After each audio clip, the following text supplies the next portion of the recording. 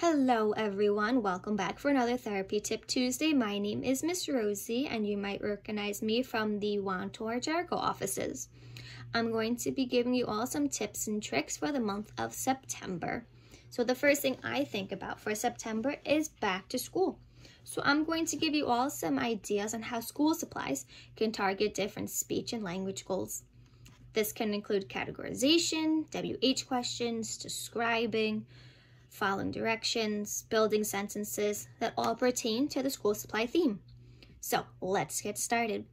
Parents can start by asking the child what crayons, highlighters, pencils, as well as scissors. What group would all of these belong to?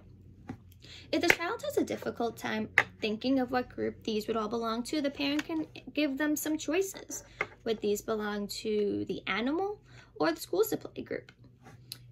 From there, additional questions can include what other school supplies are there? What else would be in that group? They could say colored pencils, colored markers,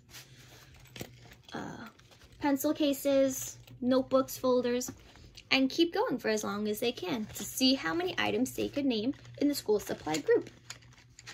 From here, we can ask additional WH questions. So, what are different types of school supplies? Where do you get school supplies? Who is going school supply shopping? And why do you need supplies for school? These are all just some examples.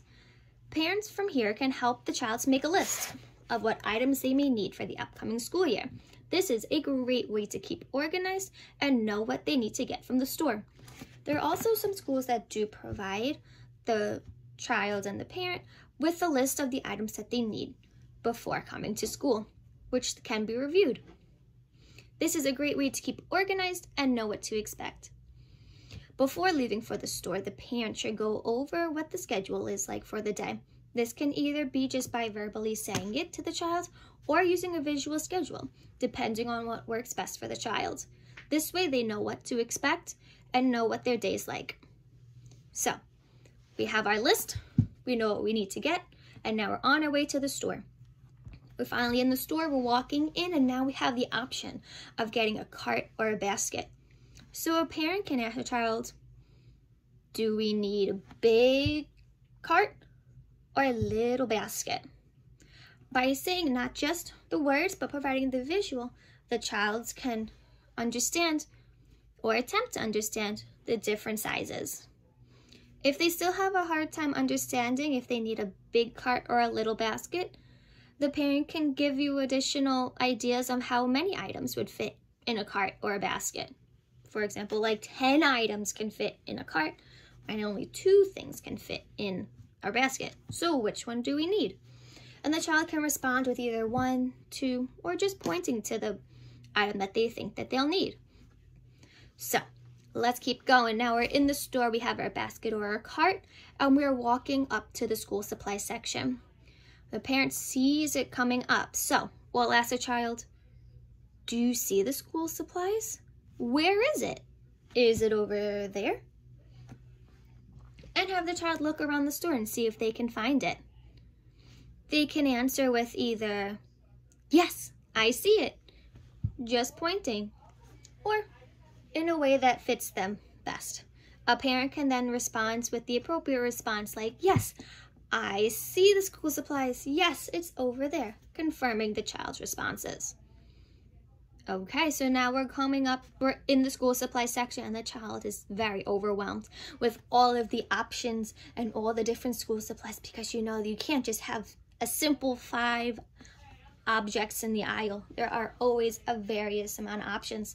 So the parent can then bring out their list. Obviously, it would be filled out and go over what they need to get. Here, we can target some following directions and listening to instructions. The parent can ask the child to get 1, 2, or 3 things from the list based on how well they are with focusing. The child can then see on the list what they need to get and go into the aisle. By making it a nice game, it keeps them engaged and motivated. So they'll go over to the aisle and see a red, black, or even a green pencil case. Now it's time to make some sentences. They look at the parent and they bring you all three. You can't have all three for the school day, so they have to say which one they want. They can respond with one word, red. They can respond with 2 words, black case, black pencil case, or they can respond with 3 or more. I want green pencil case, depending on what they're able to do so. So those are just some examples of some sentences that they can make. Additional sentences can be made from the different colored folders or notebooks or size of crayons options that are there in the store. So these are all my therapy tips and tricks for using school supplies for this week. I hope you all have a great rest of your day. Bye-bye.